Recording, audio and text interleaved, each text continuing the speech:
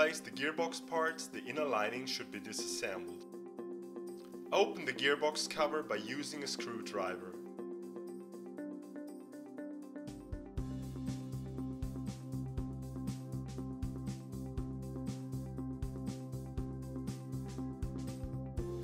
Now you have the opportunity to replace the axle.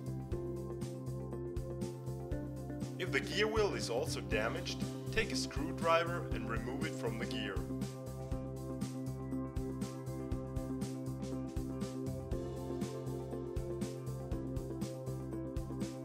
Make sure the gear wheel is properly adjusted when inserting.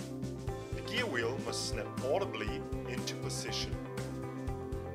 Afterwards, you can remount the gear cover together with the axle onto the inner lining. Pay attention again to the locking mechanism of the gear cover. Then make a functional check by turning the axis briefly. Now reinstall the inner lining into the helmet. You can use the HEROS Titan as usual again.